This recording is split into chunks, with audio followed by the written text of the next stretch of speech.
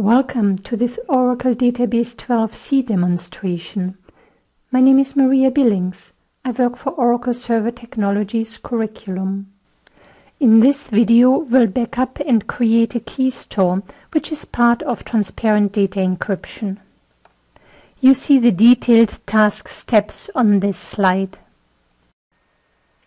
Logged in as the Oracle OS user, we are pointing to the ORCL instance. Our first task is to confirm that the directory for the Keystore, formerly known as wallet, exists, which it does. Then we confirm that the sqlnet.ora file contains an entry for the encryption wallet. Please note the indentations here, they are important.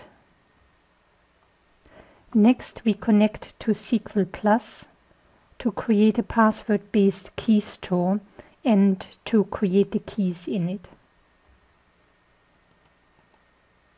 Now we are creating a Keystore with the sample password secret password.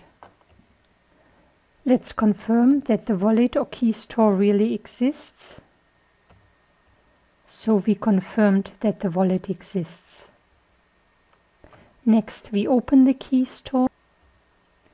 Optionally, you can use the $encryption wallet dynamic view to look at information about this wallet. Time to generate the master encryption key, which we give the tag master. We're executing again a host2s command, and you can see that the Keystore has been backed up before the master key was generated. You see the changing file size here. You also see the tag master here that we defined above. Obviously, it's important to backup the Keystore because if the Keystore file were lost, the backup is not recoverable if you do not have other options set up.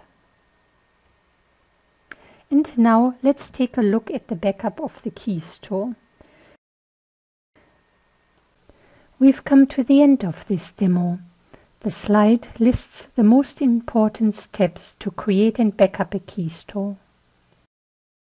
Thanks for watching this demonstration.